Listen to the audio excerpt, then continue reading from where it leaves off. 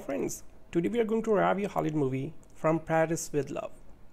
Everything in From Paris with Love is fast, the story moves quickly, the action is swift, the dialogue never slows, and the camera rarely stops moving. In fact, everything is too fast.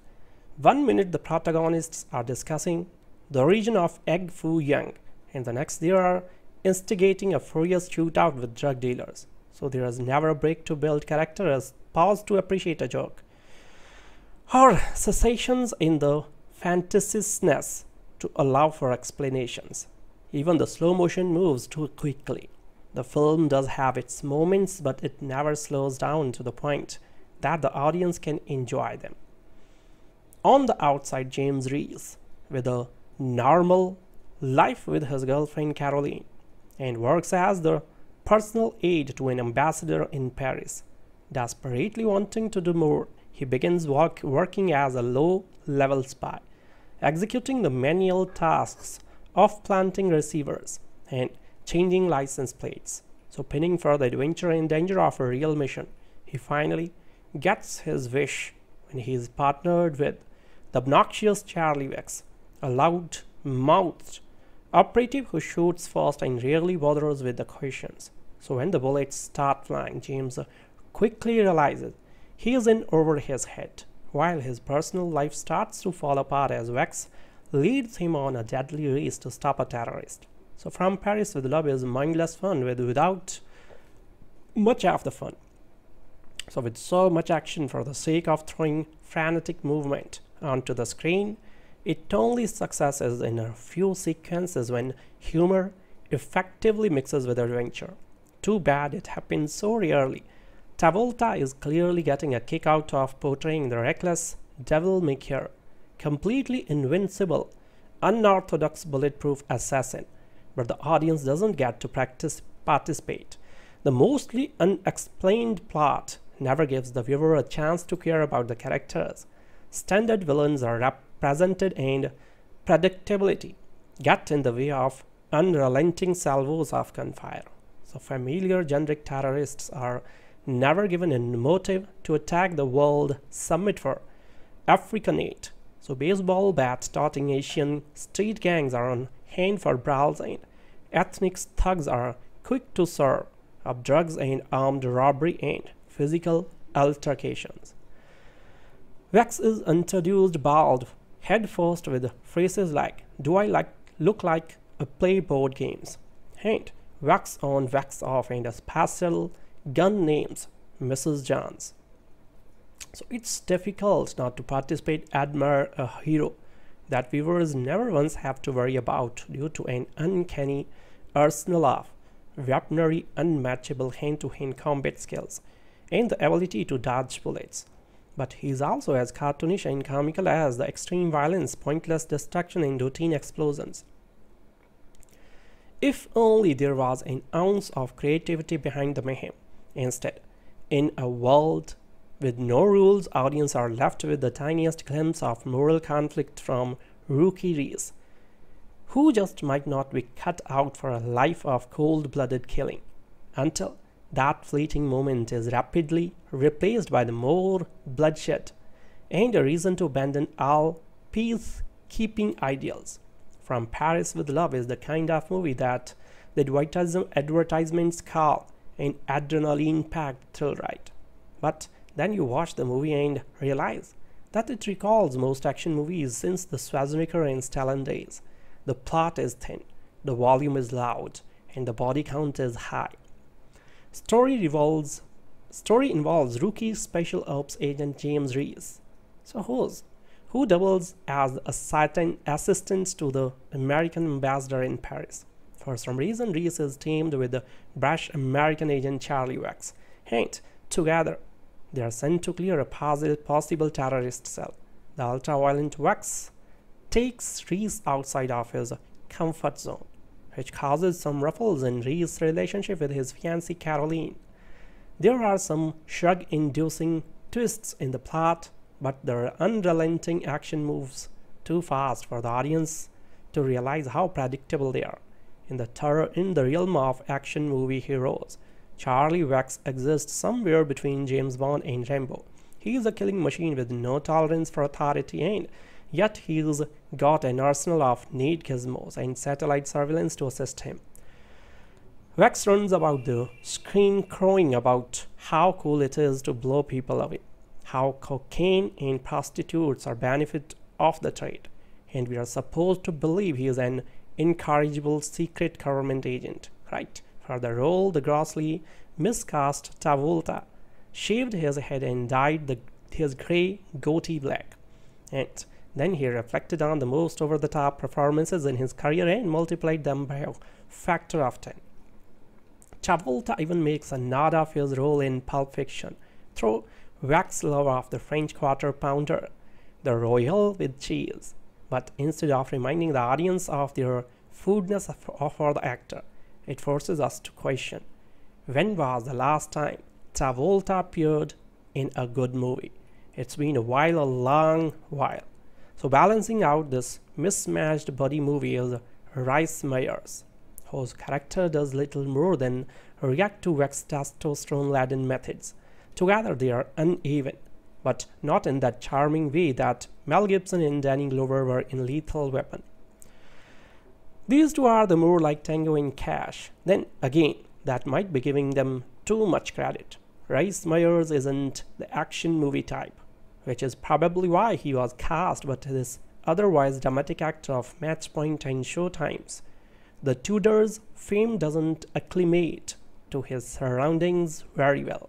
For Rhys Meyers' lack of presence or attention is given to Travolta, and in these conditions, that's no consolation.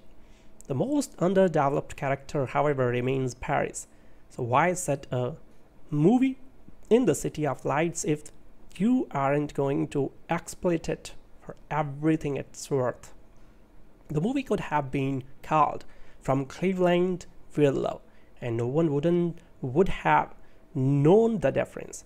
Perhaps the burden rests with the teaser poster, which shows us James Bond-esque romanticism into its imagery and title.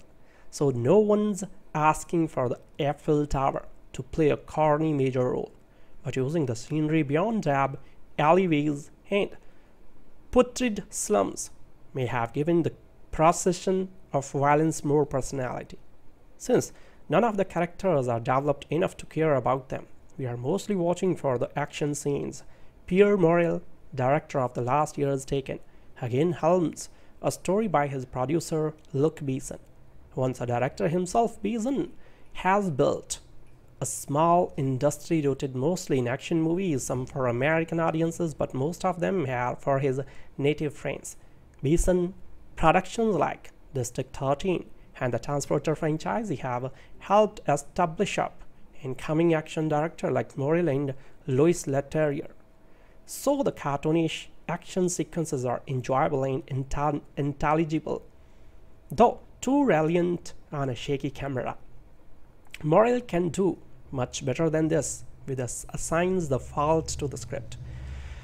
Then again, if you are the right audience and in the mood for a popcorn-munching action, or a script won't matter. Sometimes movies aren't about plot and character. Arts films can be more about how they look and feel than whether they tell a coherent or engaging story. Musicals can be all about song and dance, and action films can be gauged by how well they mix the adrenaline and testosterone cocktail that moviegoers are expected to imbibe. So such is the case with From Paris with Love, a production that views exposition as a necessary evil and dispenses it as quickly as possible so it can get back to shooting people and blowing things up. The movie is intellectually flat but viscerally involving and keeps the pace at such a consistently high level that it can become exhausting. So with its wink and a nod approach, it recalls some of the campier action epics of the 1980s when icons like Stallone, Schwarzenegger, and Willis strode across the cinematic landscape, sowing death and destruction.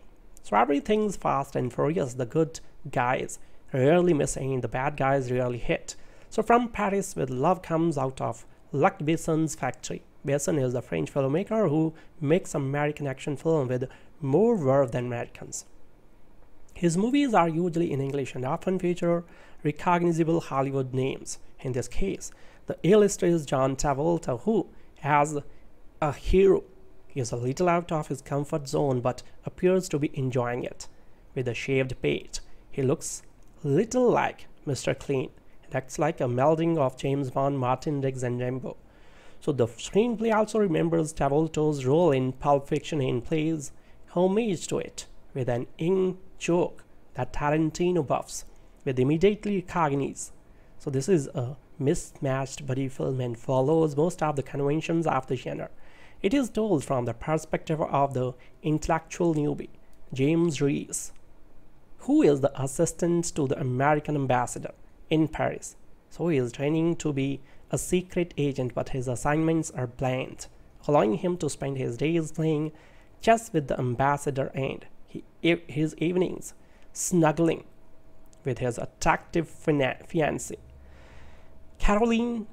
Enter super spy Charlie Rex. James is assigned to the profane, violent killing machine as his driver, partner, and before they have known each other for half an hour, the body count has started to mount. So at first it appears that Charlie is in France to take out a bunch of drug dealers who caused the death of the Secretary of Defense daughter. But that's a smokescreen. His real purpose is to eliminate a terrorist cell before the members can go active and move against American interests in France.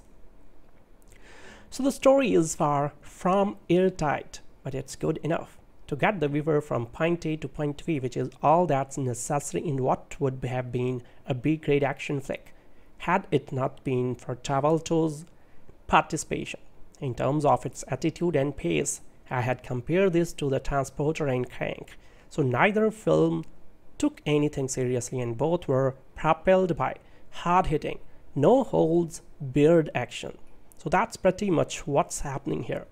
There is something that passes for a plot twist, and while I won't reveal it here, anyone who doesn't see it coming isn't paying attention. Travolta chews the scenery with gusto, seemingly delighted to have a chance to attack this sort of role. Jonathan Rhys Meyers is buttoned down, although most of what Rhys Meyers does, at least until the end, is react.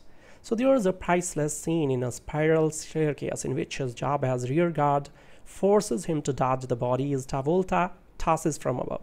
It's funny in a macabre sort of way. The chemistry between the two has a little offer of the Mel Gibson Danny Glover Lethal Weapon vibe, but it isn't as well developed. Surprisingly, considering the limited screen time accorded to it, the romance between Rhys Meyers and Kasia Smutniak is effective. So after only a couple of scenes, I accepted these two as lovers. Samotniak, a Polish-born actress, is making her first high-profile film for American audiences. So there is not much more to say about From Paris with Love. Director Pierre Morel generally does a good job with the action sequences, although his style borrows heavily from The Matrix and its derivatives, and he occasionally becomes too enamored with shaking the camera. So this is Morel's follow-up to Taken, and unlike the Liam Neeson trailer, it makes no attempt to capture any kind of realism. It's a pure comic book popcorn action. If that's your kind of movie, it's hard to go wrong with this one. Pauline Kael has already reviewed this movie in her book Kiss Kiss Bang Bang, and it only took her the title. I could go through my usual vaudeville act about chase scenes and crazy cams and idiot plots, but instead I had like you to join me in the analysis of something that increasingly annoys me. Imagine we are watching From Paris with Love on a DVD with a stop action button. We look at an action scene all the way through. John Travolta stars as Charlie Rex, an American Mr. Fix-It with a shaved head and goatee, who has been sent to Paris on a mysterious assignment. So not mysterious to him, mysterious to you, mysterious to us. It involves Asian drug dealers and our terrorists from the Middle East. Doesn't matter who they are or what they do, because their only function here is to try to kill Charlie and his fall guy partner James Rhys. Okay, we are on the sofa We look at the scene, we take a second look, we focus on Travolta. So this is an athlete, his reflexes are on a hair trigger. He can deal with several enemies at a time. He can duck, jump, hurdle, spin and leap. So one slight miscalculation and he is dead. He doesn't miss a beat. He is in superb condition, especially for a guy whose favorite food is cheese royals. So that's a little joke reminding us of Pulp Fiction. And the last thing you should do is remind the audience of a movie that had rather be home watching. Now, we go through the scene a frame at a time. We don't miss much in a way of continuity because it's pretty much glued together a frame at a time. We'll see a dizzying cascade of images. But here's a funny thing. We don't see Travolta completing many extended physical movements and none involving any danger. So the shots of him involve movement, but in bursts of a few frames intercut with similar bursts of action by his attackers. So there is no sense of continuous physical movement taking place within a defined space. No overall sense of choreography. So I hasten to say, this is not criticism of John Travolta. He succeeds in this movie by essentially acting in a movie of his own. So the fight construction is the same with most modern action movies. In past decades, studio went so far as to run fencing classes for sword fightings. So stars like Buster Keaton, Douglas Fairbanks Sr. and Errol Flynn did their own stunts and made sure you could see them doing them. So most of the stunts in classic kung fu movies starring such as Bruce Lee and Jackie Chan really happen. Sure, they use camera angles, trampolines and wires, but you try it and see how easy it is. CGI makes them that unnecessary. The stunt work is done by computers and the editing process. I fear that classic action sequences would be too slow for today's impatient action fans, and who have been schooled on impossibilities. The stunt driving done in such chase landmarks as the French Connection and Bullet, where you could observe real cars in real space and time, have been replaced by what is essentially animation. I mention this because last week I saw a good Korean thriller, The Chaser, and its best scene involved a foot chase through the narrow street of Seoul by two actors who you could see are actually running down streets. In modern actioners, the only people who work up a suite are the editors. Anyway, so that's what I had on my mind. As for From the Paris with Love, it's mostly bang bang and not kiss kiss. As an actress once asked Rhys Meyers, so what's love got to do with it? In a former life, Luc Besson was the visionary filmmaker who directed Subway, Leon and The Fifth Element. But somewhere along the line, the Frenchman worked out that making the sort of high-octane Hollywood action movies with which Hollywood itself is now almost rather too ashamed to film was not only lucrative, but could be easily achieved with a minimum of effort. So these days, all he has to do is come up with a sufficiently barmy screenplay and tap up on one of his cohorts to take over the director's chair. And the likes of Liam Neeson and John Travolta are knocking at his door demanding an AK-47 and a license to kill Euro bad guys. From Paris with Love, so which stars Travolta as the maverick CIA agent Charlie Wex, is the sort of movie which ought to be impossible to make in the wake of Team America. And yet here are the Yanks once again blasting France's capital to smithereens in the name of freedom. So the reference, of course, is that while Travolta and tenderfoot sidekick Jonathan Rhys Meyers are here channeling Ethan Hawke's wide-eyed engine from Training Day, are portraying US agents, the entire production team is resolutely Gallic. So this is not Hollywood assuming that it is perfectly acceptable for American agents to blow stuff up on foreign soil without fear of retribution or complaint. It is a bunch of canny Frenchmen correctly assuming that no one in Middle America is going to stay seated long enough to check the final credits. In theory, all this ought to make Pierre Morel film reasonably critic-proof. Unfortunately, no one seems to have told the critics, the majority of whom take aim at the movie with almost as much gusto as Travolta blasts the villain. So From Paris with Love features a baffling storyline and desperately hammy acting, yet most reviewers are kind enough to admit that it's purely entertaining B-movie material. So centering on the efforts of Travolta and Meyers to break up a cocaine racket in an effort to bring down a terrorist cell intent on causing chaos at an international summit. The movie is a full-throttle onslaught of flying fists and explosions from around 5 minutes into its denouement, thankfully brief 78 minutes later. So there are the usual twists and turns along the way, and cinephiles will spend most of the movie wondering which famous Hollywood action flick Besson is going to pilfer the final scene from. Hollywood nastiness towards older female actors may be a long-running score, but a silver of consolation might emerge from watching 56-year-old John Travolta wheezing about, Glock in hand, playing at action heroes, writes our own Cat Clark. So handful of shootouts and bombing later, the criminal stakes have upped from dirtbag coke dealers to Pakistani terror cell. How? Who knows?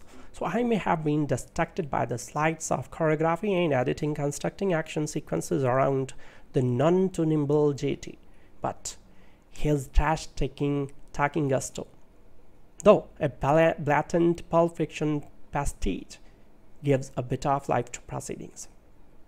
The plot concerns agents, cocaine terrorists, drug dealers, bombs, and martial arts, and is both convoluted and non-existent, sometimes simultaneously, but nobody involved is even pretending this matters, writes film Fort Catherine Bray.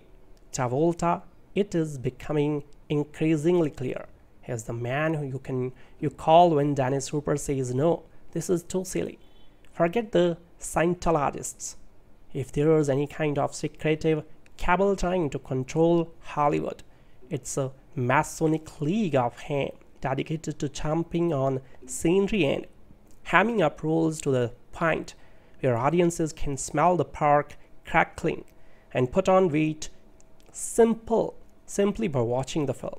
So the plot is simultaneously simplistic and hard to follow, but almost identical to the testosterone fumes, writes Empire's Engi Erigo. It's absolute nonsense, of course, but does quite nicely as Knockabout Friday Night Fun. We can smell a sequel if Travolta can be bothered. To his credit, Travolta hams it up with the kind of laissez fair irony that might have made the film a tongue-in-cheek pleasure. So had his attitude extended to the filmmakers, writes varieties Andrew Barker. So there are certainly moments of intentional humor. Here, Rhys carries around a large vase filled with cocaine for a quarter of the movie, but they clash awkwardly with the picked penchant for deadening violence. Toward the end, one especially brutal moment hardly even registers as a jolt, much less a joke. I was surprised to find myself rather enjoying From Paris with Love in much the same way as I found Morel's previous effort, taken mildly satisfied. Both are offensively dumb action thrillers with highly dubious moral compasses, designed entirely to provide fodder for the senses, yet these type of affairs can be horrifyingly boring or terrifyingly ill-considered. I'm not convinced that Team Besson doesn't know exactly what it's doing here, or that Travolta is the only one with his tongue firmly in cheek. Being aware of one's own ridiculousness is not an excuse for it, but From Paris with Love knows its action cliches as so well that it's hard not to grin along with the violence. Furthermore, somebody somewhere deserves a special award for editing the lumpen movements of Travolta into the gazelle-like grace of Charlie's wax. So I do not believe we see the space between the actor's chest and waistline once in the entire movie, so which in itself is something of a minor miracle. Did you manage to catch From Paris with Love at the weekend? And if so, did it make for a short but sweet roller coaster ride, Or were you gritting your teeth from the first minute at the pompous bomb blast of the whole affair? An employee of the US ambassador to France hooks up with an American spy trying to stop a terrorist attack on the city. So don't let the title mislead you. This is not a romantic comedy in which the Eiffel Tower figures prestigiously. No, the title pays homage to James Bond for a semi-wacky, semi-serious spy piece in the long line of odd-coupled buddy actioner. The character appeal is in the theme of Travolta's OTT shaven-headed wild and crazy guy, with Jonathan Rhys Meyers, who, in a reversal from his usual flamboyant turns, is engaging as the straight-laced, methodical guy who plays chess, speaks Mandarin, canoodles with the beauteous fashion designer Euro fiancé, and somewhat naively doubles being the super efficient personal assistant to the clueless US ambassador with a spot of espionage, so none of which has prepared him for the blood-spattering antics of his news partner slash maniacal mentor. Although he's a surprisingly good shot for a glorified office boy. It's absolute nonsense, of course, but does quite nicely as knockabout Friday night fun. We can smell a sequel if Travolta can be bothered. Everything in From Paris with Love is fast, the story moves quickly, the action is swift. The dialogue never slows, and the camera rarely stops moving. In fact, everything's too fast. 1 minute the protagonists are discussing the origin of Egg Foo Young, and the next they are instigating a furious shootout with drug dealers. So there is never a break to build characters, pause to appreciate a joke, or cessations in the fantasiousness to allow for explanations. Even the slow motion moves too quickly. The film does have its moments, but it never slows down to the point that the audience can enjoy them. On the outside, James Rhys, with a normal life with his girlfriend Caroline, and works as the personal aide to an ambassador in Paris. Desperately wanting to do more, he begins working as a low-level spy, executing the manual tasks of planting receivers and changing license plates. So pinning for the adventure and danger of a real mission, he finally gets his wish when he is partnered with the obnoxious Charlie Wex, a loud-mouthed operative who shoots fast and rarely bothers with the questions. So when the bullets start flying, James quickly realizes he is in over his head, while his personal life starts to fall apart as Wex leads him on a deadly race to stop a terrorist. So From Paris with Love is mindless fun without much of the fun. So with so much action for the sake of throwing frenetic movement onto the screen, it only successes in a few sequences when humor effectively mixes with adventure. Too bad it happens so rarely. Travolta is clearly getting a kick out of portraying the reckless devil-may-care, completely invincible, unorthodox bulletproof assassin, but the audience doesn't get to participate. The mostly unexplained plot never gives the viewer a chance to care about the characters. Standard villains are represented and predictability get in the way of unrelenting salvos of gunfire. So familiar generic terrorists are never given a motive to attack the World Summit for Africanate. So baseball bat-toting Asian street gangs are on hand for brawls, and ethnic thugs are quick to serve of drugs and armed robbery and physical altercations. Wex is introduced bald head first with phrases like, "Do I look like I play board games?" and "wax on, wax off," and a pastel gun names Mrs. Johns. So it's difficult not to participate, admire a hero that viewers never once have to worry about due to an uncanny arsenal of weaponry, unmatchable hand-to-hand combat skills, and the ability to dodge bullets. but he is also as cartoonish and comical as the extreme violence, pointless destruction, and routine explosions. If only there was an ounce of creativity behind the mayhem. Instead, in a world with no rules, audiences are left with the tiniest glimpse of moral conflict from rookie Rhys, who just might not be cut out for a life of cold-blooded killing, until that fleeting moment is rapidly replaced by the more bloodshed and a reason to abandon all peacekeeping ideals. From Paris with Love is the kind of movie that the advertisements call an adrenaline-packed thrill ride. But then you watch the movie and realize that it recalls most action movies since the Schwarzenegger and Stallone days. The plot is thin, the volume is loud, and the body count is high. Story involves rookie special ops agent James Rhys, who doubles as a certain assistant to the American ambassador in Paris. For some reason, Rhys is teamed with the brash American agent Charlie Wax, and together they are sent to clear a possible terrorist cell. The ultra-violent Wax takes Rhys outside of his comfort zone, which causes some ruffles in Rhys' relationship with his fiancée Caroline. There are some shrug-inducing twists in the plot, but the unrelenting action moves too fast for the audience to realize how predictable they are. In the realm of action movie heroes, Charlie Wax exists somewhere between James Bond and Rambo. He is a killing machine with no tolerance for authority, and yet he's got an arsenal of neat gizmos and satellite surveillance to assist him.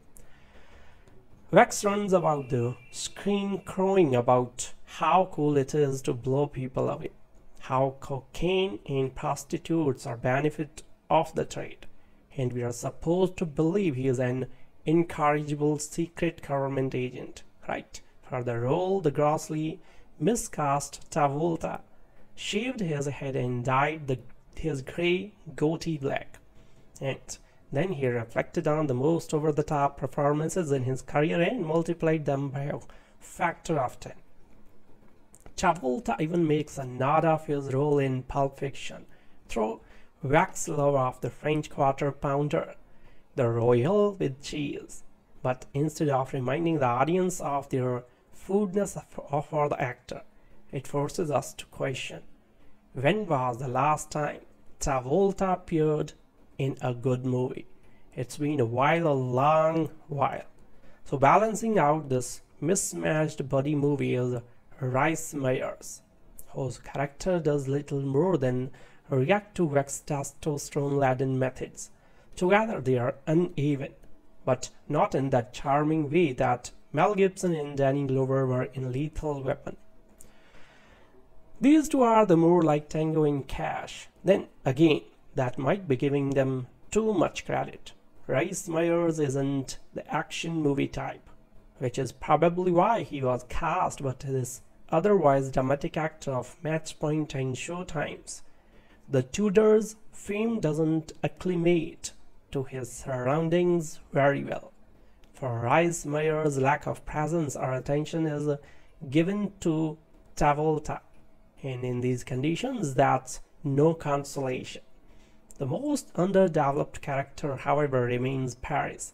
So why set a movie in the City of Lights if you aren't going to exploit it for everything it's worth? The movie could have been called From Cleveland with Love, and no one would have known the difference. Perhaps the burden rests with the teaser poster, which shows us James Bond-esque romanticism into its imagery and title. So no one's asking for the Eiffel Tower to play a corny major role, but using the scenery beyond alleyways and putrid slums may have given the procession of violence more personality. Since none of the characters are developed enough to care about them, we are mostly watching for the action scenes. Pierre Morel, director of the last year's Taken, again helms a story by his producer Luc Besson. Once a director himself, Besson has built a small industry rooted mostly in action movies, some for American audiences, but most of them are for his native friends. Besson productions like District 13 and the Transporter franchise have helped establish up incoming action director like Morel and Louis Leterrier. So the cartoonish action sequences are enjoyable and intelligible, though too reliant on a shaky camera. Morel can do much better than this, which assigns the fault to the script. Then again, if you are the right audience and in the mood for a popcorn munching action, or a script won't matter. Sometimes movies aren't about plot and character. Arts films can be more about how they look and feel than whether they tell a coherent or engaging story. Musicals can be all about song and dance, and action films can be gauged by how well they mix the adrenaline and testosterone cocktail that moviegoers are expected to imbibe. So such is the case with From Paris with Love, a production that views exposition as a necessary evil and dispenses it as quickly as possible so it can get back to shooting people and blowing things up. The movie is intellectually flat but viscerally involving and keeps the pace at such a consistently high level that it can become exhausting. So with its wink and a nod approach, it recalls some of the campier action epics of the 1980s when icons like Stellan Skarsgård and Willis strode across the cinematic landscape, sowing death and destruction. So everything's fast and furious. The good guys rarely miss and the bad guys rarely hit.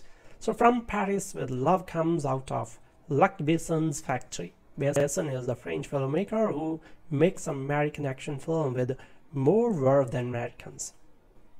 His movies are usually in English and often feature recognizable Hollywood names. In this case, the A-lister is John Travolta, who, as a hero, is a little out of his comfort zone but appears to be enjoying it. With a shaved pate, he looks little like Mr. Clean and acts like a melding of James Bond, Martin Riggs, and Rambo. So the screenplay also remembers Travolta's role in Pulp Fiction and plays homage to it with an in-joke that Tarantino buffs with immediately recognize. So this is a mismatched buddy film and follows most of the conventions of the genre. It is told from the perspective of the intellectual newbie, James Rhys, who is the assistant to the American ambassador in Paris. So he is training to be a secret agent, but his assignments are planned, allowing him to spend his days playing chess with the ambassador and his evenings snuggling with his attractive fiancée. Caroline, enter super spy Charlie Wex. James is assigned to the profane, violent killing machine as his driver partner, and before they have known each other for half an hour, the body count has started to mount. So at first it appears that Charlie is in France to take out a bunch of drug dealers who caused the death of the Secretary of Defense daughter. But that's a smokescreen. His real purpose is to eliminate a terrorist cell before the members can go active and move against American interests in France.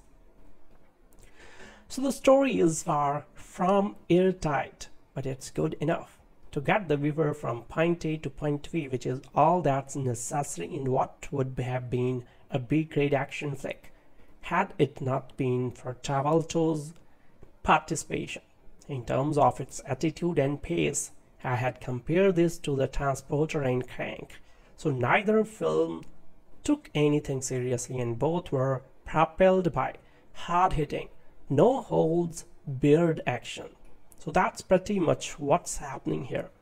There is something that passes for a plot twist, and while I won't reveal it here, anyone who doesn't see it coming isn't paying attention. Travolta chews the scenery with gusto, seemingly delighted to have a chance to attack this sort of role. Jonathan Rhys Meyers is buttoned down, although most of what Rhys Meyers does, at least until the end, is react. So there is a priceless scene in a spiral staircase in which his job as rear guard forces him to dodge the bodies Travolta tosses from above. It's funny in a macabre sort of way. The chemistry between the two has a little of the Mel Gibson Danny Glover Lethal Weapon vibe, but it isn't as well developed. Surprisingly, considering the limited screen time accorded to it, the romance between Rhys Meyers and Cassia Smukniak is effective. So after only a couple of scenes, I accepted these two as lovers. Smukniak, a Polish-born actress, is making her first high-profile film for American audiences. So there is not much more to say about From Paris with Love. Director Pierre Morel generally does a good job with the action sequences, although his style borrows heavily from the Matrix and its derivatives, and he occasionally becomes too enamored with shaking the camera. So this is Morel's follow-up to Taken Aim, and like the Liam Neeson trailer, it makes no attempt to capture any kind of realism. It's a pure comic book popcorn action. If that's your kind of movie, it's hard to go wrong with this one. Pauline Kael has already reviewed this movie in her book Kiss Kiss Bang Bang, and it only took her the title. I could go through my usual vaudeville act about chase scenes and crazy cams and idiot plots, but instead I'd like you to join me in the analysis of something that increasingly annoys me. Imagine we are watching From Paris with Love on a DVD with a stop action button.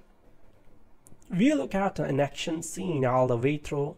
John Travolta stars as Charlie Wex, an American Mr. Fix-It with a shaved head and goatee, who has been sent to Paris on a mysterious assignment. So not mysterious to him, mysterious to you, mysterious to us. It involves Asian drug dealers and our terrorists from the Middle East. Doesn't matter who they are or what they do, because their only function here is to try to kill Charlie and his Fall Guy partner James Rhys. Okay, we are on the sofa. We look at the scene, we take a second look, we focus on Travolta. So this is an athlete, his reflexes are on a hair trigger. He can deal with several enemies at a time. He can duck, jump, hurdle, spin and leap. So one slight miscalculation and he is dead. He doesn't miss a beat. He is in superb condition, especially for a guy whose favorite food is cheese rolls. So that's a little joke reminding us of Pulp Fiction. And the last thing you should do is remind the audience of a movie that had rather be home watching. Now, we go through the scene a frame at a time. We don't miss much in a way of continuity because it's pretty much glued together a frame at a time. We see a dizzying cascade of images. But here's a funny thing. We don't see Travolta completing many extended physical movements, and none involving any danger. So the shots of him involve movement, but in bursts of a few frames intercut with similar bursts of action by his attackers. So there is no sense of continuous physical movement taking place within a defined space. No overall sense of choreography. So I hasten to say, this is not criticism of John Travolta. He succeeds in this movie by essentially acting in a movie of his own. So the fight construction is the same with most modern action movies. In past decades, studio went so far as the run fencing classes for sword fightings. So stars like Buster Keaton, Douglas Fairbanks Sr. and Errol Flynn did their own stunts and made sure you could see them doing them. So most of the stunts in classic kung fu movies starring such as Bruce Lee and Jackie Chan really happen. Sure, they use camera angles, trampolines and wires, but you try it and see how easy it is. CGI makes them that unnecessary. The stunt work is done by computers and the editing process. I fear that classic action sequences would be too slow for today's impatient action fans, and who have been schooled on impossibilities. The stunt driving done in such chase landmarks as the French Connection and Bullet, where you could observe real cars in real space and time, have been replaced by what is essentially animation. I mention this because last week I saw a good Korean thriller, The Chaser, and its best scene involved a foot chase through the narrow street of Seoul by two actors who you could see are actually running down streets. In modern actioners, the only people who work up a sweat are the editors. Anyway, so that's what I had on my mind. As for From the Paris with Love, it's mostly bang bang and not kiss kiss. As an actress once asked Rhys Meyers, so what's love got to do with it? In a former life, Luc Besson was the visionary filmmaker who directed Subway, Leon and The Fifth Element. But somewhere along the line, the Frenchman worked out that making the sort of high-octane Hollywood action movies with which Hollywood itself is now almost rather too ashamed to film was not only lucrative, but could be easily achieved with a minimum of effort. So these days all he has to do is come up with a sufficiently barmy screenplay and tap up on one of his cohorts to take over the director's chair. And the likes of Liam Neeson and John Travolta are knocking at his door demanding an AK-47 and a license to kill Euro bad guys. From Paris with Love, so which stars Travolta as the maverick CIA agent Charlie Wex, is the sort of movie which ought to be impossible to make in the wake of Team America. And yet here are the Yanks once again blasting France's capital to smithereens in the name of freedom. So the difference, of course, is that while Travolta and tenderfoot sidekick Jonathan Rhys Meyers are here channeling Ethan Hawke's wide-eyed engine from Training Day, are portraying US agents, the entire production team is resolutely Gallic. So this is not Hollywood assuming that it is perfectly acceptable for American agents to blow stuff up on foreign soil without fear of retribution or complaint. It is a bunch of canny Frenchmen correctly assuming that no one in Middle America is going to stay seated long enough to check the final credits. In theory, all this ought to make Pierre Morel film reasonably critic-proof. Unfortunately, no one seems to have told the critics, the majority of whom take aim at the movie with almost as much gusto as Travolta blasts the villain. So From Paris with Love features a baffling storyline and desperately hammy acting, yet most reviewers are kind enough to admit that it's fairly entertaining B-movie material. So centering on the efforts of Travolta and Meyers to break up a cocaine racket in an effort to bring down a terrorist cell intent on causing chaos at an international summit. The movie is a full-throttle onslaught of flying fists and explosions from around 5 minutes into its denouement, thankfully brief 78 minutes later. So there are the usual twists and turns along the way, and cinephiles will spend most of the movie wondering which famous Hollywood action flick Besson is going to pilfer the final seed from. Hollywood nastiness towards older female actors may be a long-running score, but a silver of consolation might emerge from watching 56-year-old John Travolta wheezing about, Glock in hand, playing at action heroes, writes our own Cat Clark. So handful of shootouts and bombing later, the criminal stakes have upped from dirtbag coke dealers to Pakistani terror cell. How? Who knows? So I may have been distracted by the slides of choreography and editing constructing action sequences around the none too nimble JT, but his trash-taking gusto. Though a blatant Pulp Fiction pastiche gives a bit of life to proceedings. The plot concerns agents, cocaine terrorists, drug dealers, bombs, and martial arts, and is both convoluted and non-existent, sometimes simultaneously, but nobody involved is even pretending this matters. Writes film fourth Catherine Bray. Travolta, it is becoming increasingly clear, is the man who you call when Dennis Hooper says no, this is too silly. Forget the Scientologists. If there is any kind of secretive cabal trying to control Hollywood, it's a Masonic League of Ham dedicated to chomping on scenery and hamming up rules to the point where audiences can smell the pork crackling and put on weight simply by watching the film. So the plot is simultaneously simplistic and hard to follow, but almost identical to the testosterone fumes. Writes Empire's Engie Arrigo. It's absolute nonsense, of course, but does quite nicely as Knockabout Friday Night Fun. We can smell a sequel if Travolta can be bothered. To his credit, Travolta hams it up with the kind of license, fair irony that might have made the film a tongue-in-cheek pleasure. So had his attitude extended to the filmmakers, writes varieties Andrew Barker. So there are certainly moments of intentional humor.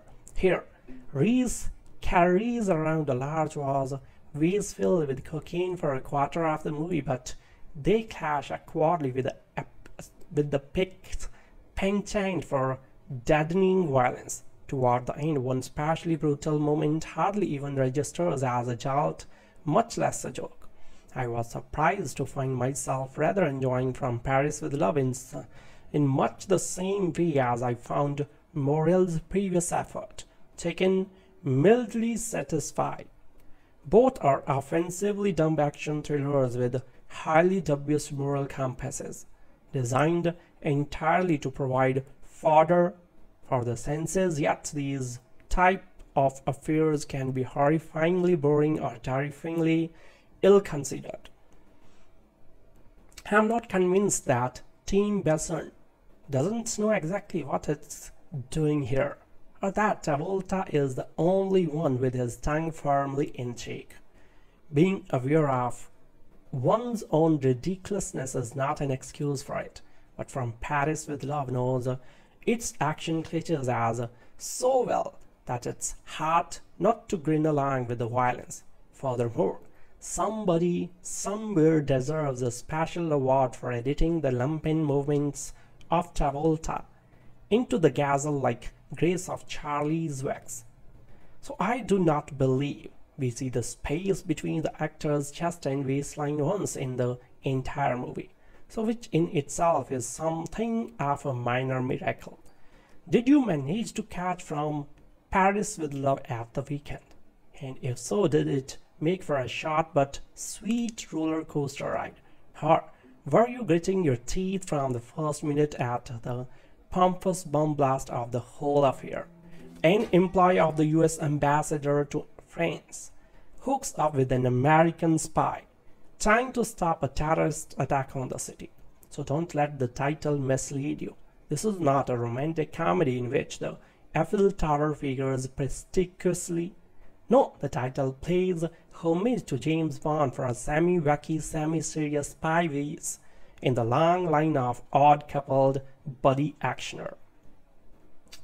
The character appeal is in the theme of Travolta's OTT shaven-headed wild and crazy guy, with Jonathan Rhys Meyers, who, in a reversal from his usual flamboyant turns, is engaging as the straight-laced, methodical, guy who plays chess speaks Mandarin, can noodles with the beauteous fashion designer Euro fiancé, and somewhat naively doubles being the super efficient personal assistant to the clueless US ambassador with a spot of espionage, so none of which has prepared him for the blood-spattering antics of his news partner slash maniacal mentor, although he's a surprisingly good shot for a glorified office boy. It's absolute nonsense, of course, but does quite nicely as knockabout Friday night fun. We can smell a sequel if Travolta can be bothered. Everything in From Paris with Love is fast, the story moves quickly, the action is swift. The dialogue never slows, and the camera rarely stops moving. In fact, everything's too fast.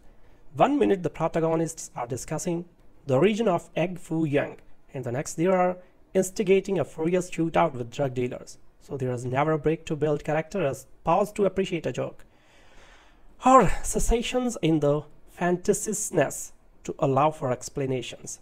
Even the slow motion moves too quickly. The film does have its moments, but it never slows down to the point that the audience can enjoy them.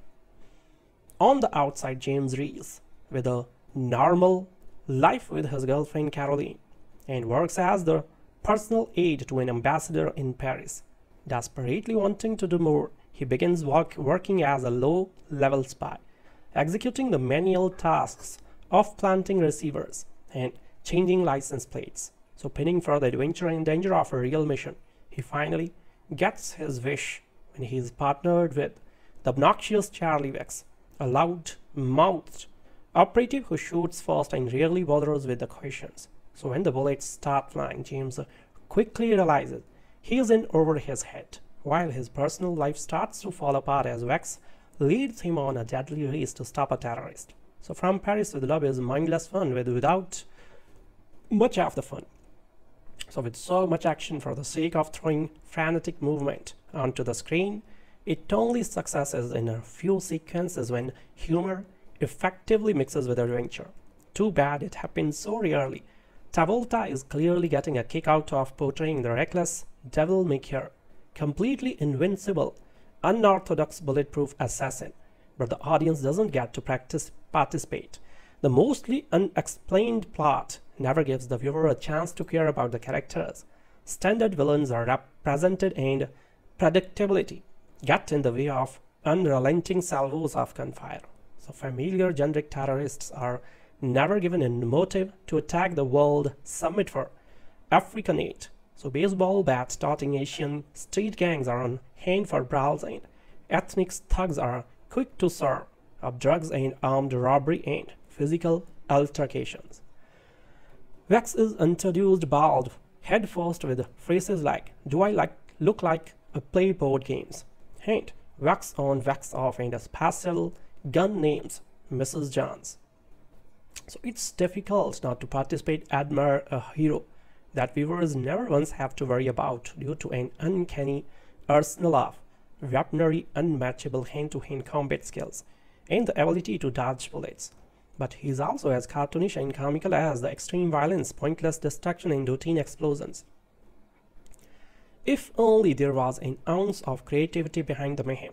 Instead, in a world with no rules, audience are left with the tiniest glimpse of moral conflict from rookie Rhys, who just might not be cut out for a life of cold-blooded killing, until that fleeting moment is rapidly replaced by the more bloodshed and a reason to abandon all peacekeeping ideals.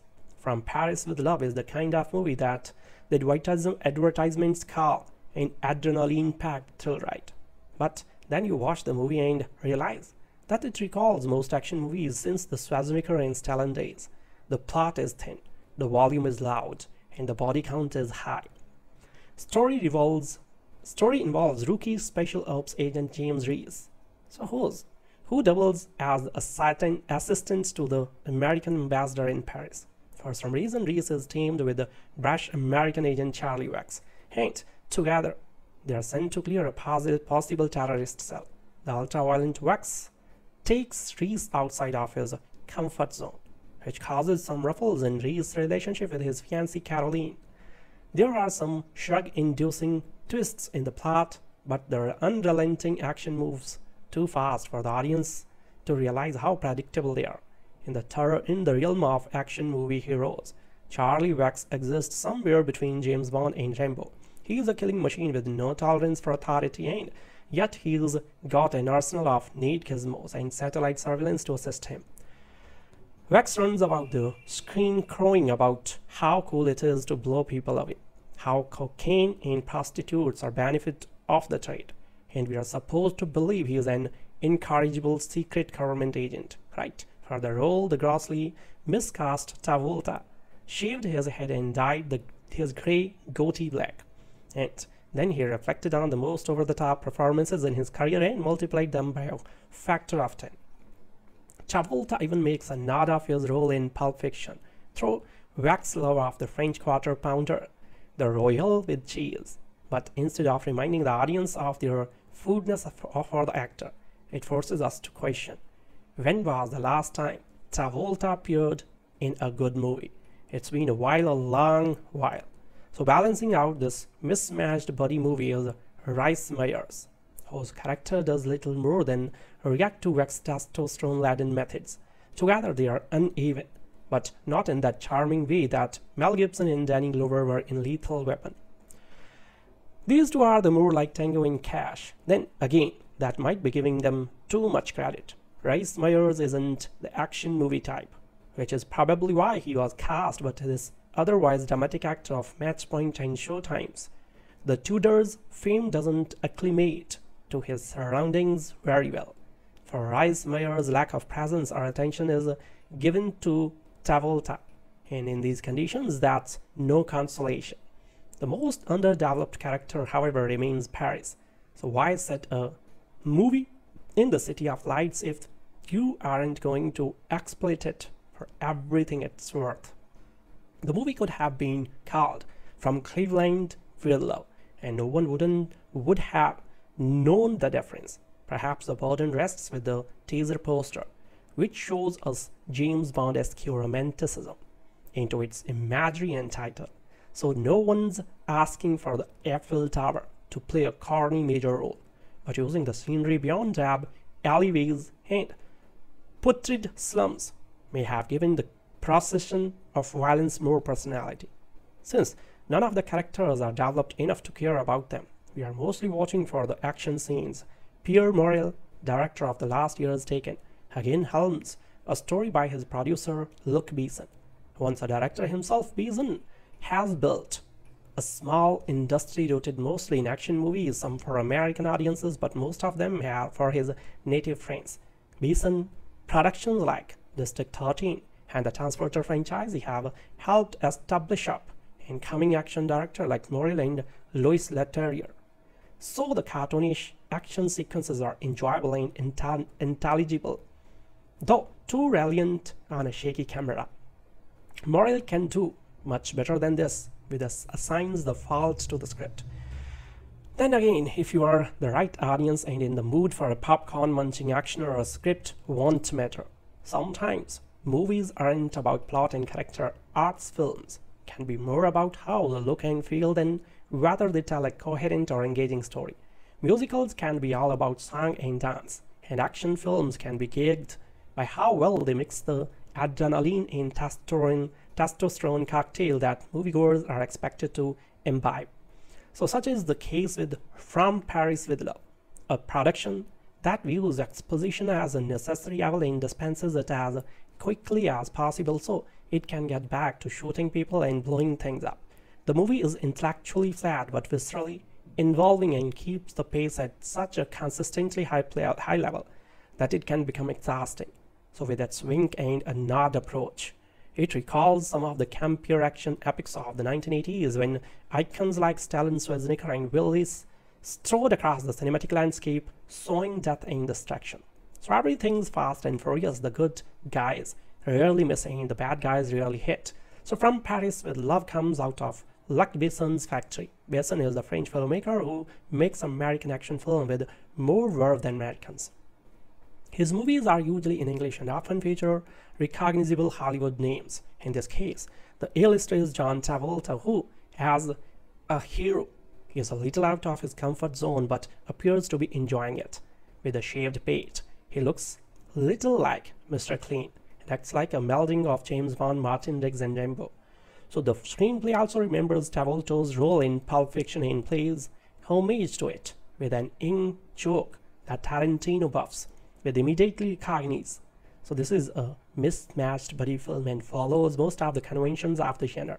It is told from the perspective of the intellectual newbie, James Rhys, who is the assistant to the American ambassador in Paris. So he is training to be a secret agent, but his assignments are bland, allowing him to spend his days playing chess with the ambassador and his evenings snuggling with his attractive fiancée. Caroline.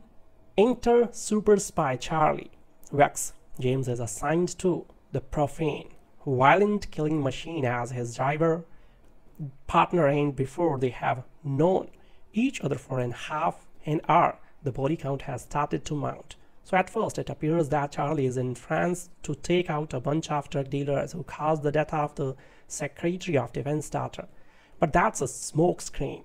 His real purpose is to eliminate a terrorist cell before the members can go active and move against American interests in France.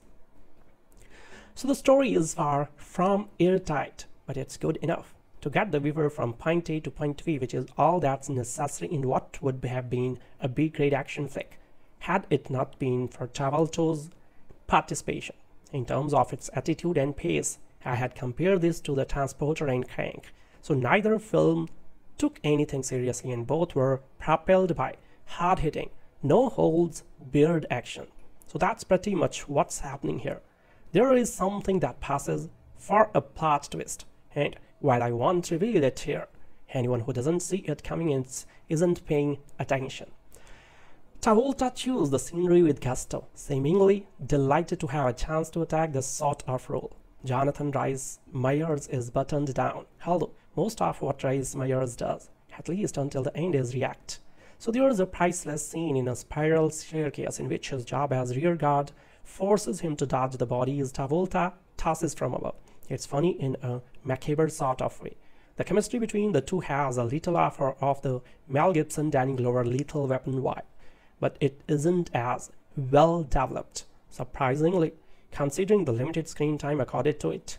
The romance between Rhys Meyers and Kasia Smutniak is effective.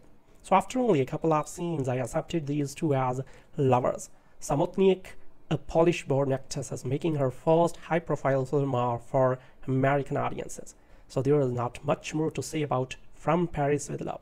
Director Pierre Morel generally does a good job with the action sequences, although his style borrows heavily from The Matrix and its derivatives, and he occasionally becomes too enamored with shaking the camera. So this is Morel's follow-up to Taken, and unlike the Liam Neeson trailer, it makes no attempt to capture any kind of realism. It's a pure comic book popcorn action. If that's your kind of movie, it's hard to go wrong with this one. Pauline Kael has already reviewed this movie in her book Kiss Kiss Bang Bang, and it only took her the title. I could go through my usual vaudeville act about chase scenes and crazy cans and idiot plots, but instead I had like you to join me in the analysis of something that increasingly annoys me. Imagine we are watching From Paris with Love on a DVD with a stop action button. We look at an action scene all the way through. John Travolta stars as Charlie Rex, an American Mr. Fix-It with a shaved head and goatee, who has been sent to Paris on a mysterious assignment. So not mysterious to him, mysterious to you, mysterious to us. It involves Asian drug dealers and our terrorists from the Middle East. Doesn't matter who they are or what they do, because their only function here is to try to kill Charlie and his fall guy partner James Rhys. Okay, we are on the sofa, we look at the scene, we take a second look, we focus on Travolta. So this is an athlete, his reflexes are on a hair trigger. He can deal with several enemies at a time. He can duck, jump, hurdle, spin and leap. So one slight miscalculation and he is dead. He doesn't miss a beat. He is in superb condition, especially for a guy whose favorite food is cheese royals. So that's a little joke reminding us of Pulp Fiction. And the last thing you should do is remind the audience of a movie that had rather be home watching. Now, we go through the scene a frame at a time. We don't miss much in a way of continuity because it's pretty much glued together a frame at a time.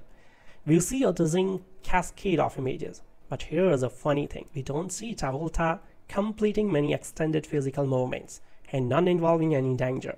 So the shots of him involve movement, but in bursts of a few frames intercut with similar bursts of action by his attackers. So there is no sense of continuous physical movement taking place within a defined space. No overall sense of a choreography. So I hasten to say, this is not criticism of John Travolta. He succeeds in this movie by essentially acting in a movie of his own. So the fight construction is the same with most modern action movies. In past decades, studio went so far as the run fencing classes for sword fightings. So stars like Buster Keaton, Douglas Fairbanks Sr., and Errol Flynn did their own stunts and made sure you could see them doing them. So most of the stunts in classic kung fu movies starring such as Bruce Lee and Jackie Chan really happen. Sure, they use camera angles, trampolines, and wires, but you try it and see how easy it is.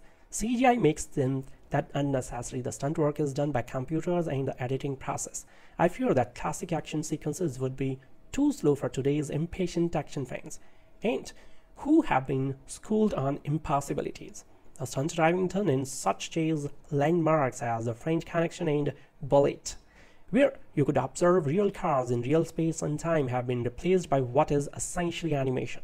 I mention this because last week I saw a good Korean thriller, The Chaser, and its best scene involved a foot chase through the narrow street of Seoul by two actors who you could see are actually running down streets. In modern actioners, the only people who work up a suite are the editors. Anyway, so that's what I had on my mind. As for From the Paris with Love, it's mostly bang bang and not kiss kiss.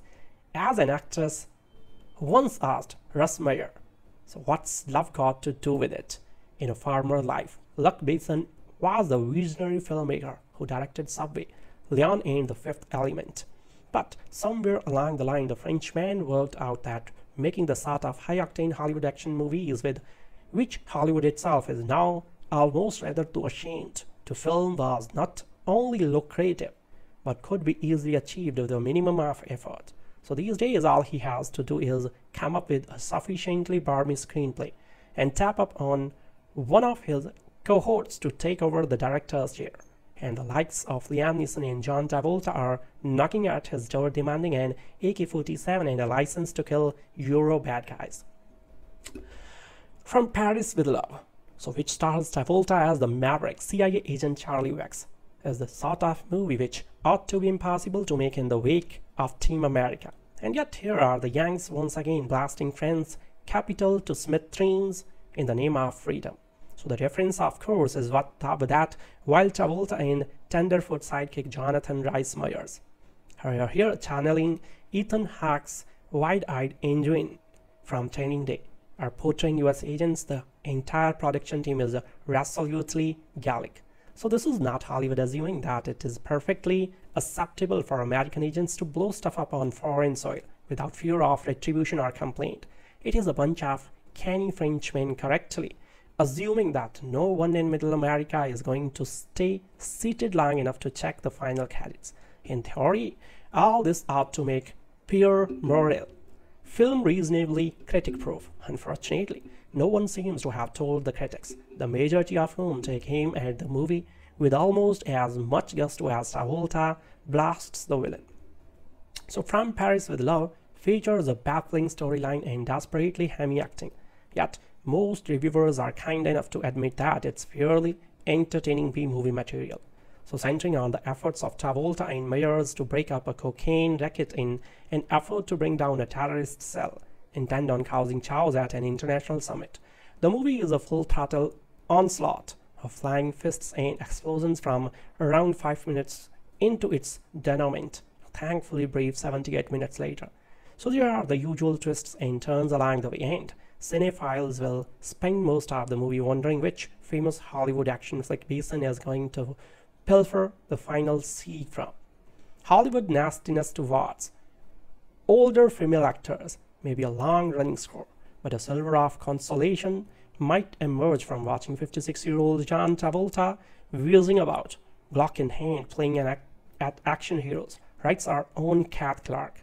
So handful of shootouts and bombing later, the criminal stakes have upped from dirtbag coke dealers to Pakistani terror cell. How? Who knows? So I may have been distracted by the slides of choreography and editing constructing action sequences around the none too nimble JT, but his trash-taking gusto, though a blatant Pulp Fiction pastiche, gives a bit of life to proceedings. The plot concerns agents, cocaine terrorists, drug dealers, bombs, and martial arts, and is both convoluted and non-existent, sometimes simultaneously, but nobody involved is even pretending this matters. Writes film Fort Catherine Bray. Travolta, it is becoming increasingly clear, is the man who you call when Dennis Hooper says no, this is too silly. Forget the Scientologists. If there is any kind of secretive cabal trying to control Hollywood, it's a Masonic league of ham dedicated to chomping on scenery and hamming up rules to the point where audiences can smell the pork crackling and put on weight simply by watching the film. So the plot is simultaneously simplistic and hard to follow, but almost identical to the testosterone fumes. Writes Empire's Engie Erigo. It's absolute nonsense, of course, but does quite nicely as Knockabout Friday Night Fun. We can smell a sequel if Travolta can be bothered.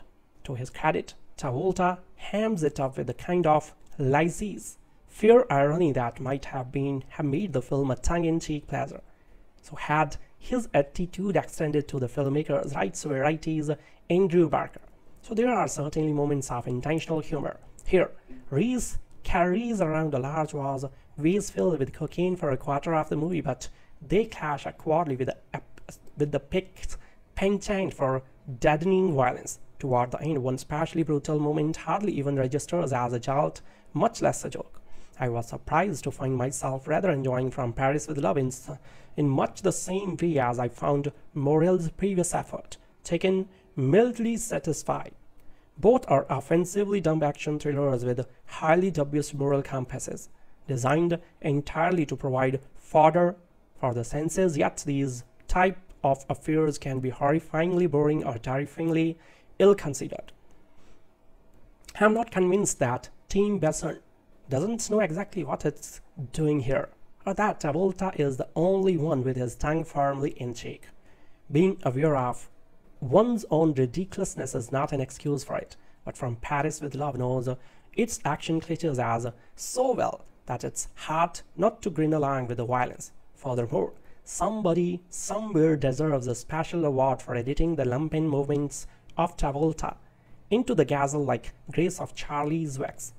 So I do not believe we see the space between the actor's chest and waistline once in the entire movie, so which in itself is something of a minor miracle. Did you manage to catch From Paris with Love at the weekend? And if so, did it make for a short but sweet roller coaster ride? Or were you gritting your teeth from the first minute at the pompous bomb blast of the whole affair? An employee of the US ambassador to France hooks up with an American spy trying to stop a terrorist attack on the city. So don't let the title mislead you. This is not a romantic comedy in which the Eiffel Tower figures prestigiously. No, the title pays homage to James Bond for a semi-wacky, semi-serious spy piece in the long line of odd-coupled buddy actioner. The character appeal is in the theme of Travolta's OTT shaven-headed wild and crazy guy, with Jonathan Rhys Meyers, who, in a reversal from his usual flamboyant turns, is engaging as the straight-laced, methodical guy who plays chess, speaks Mandarin, canoodles with the beauteous fashion designer Eurofancy, and somewhat naively doubles being the super-efficient personal assistant to the clueless US ambassador with a spot of espionage, so none of which has prepared him for the blood-spattering antics of his news partner slash maniacal mentor. Although he's a surprisingly good shot for a glorified office boy. It's absolute nonsense, of course, but does quite nicely as Knockabout Friday Night Fun. We can smell a sequel if Travolta can be bothered.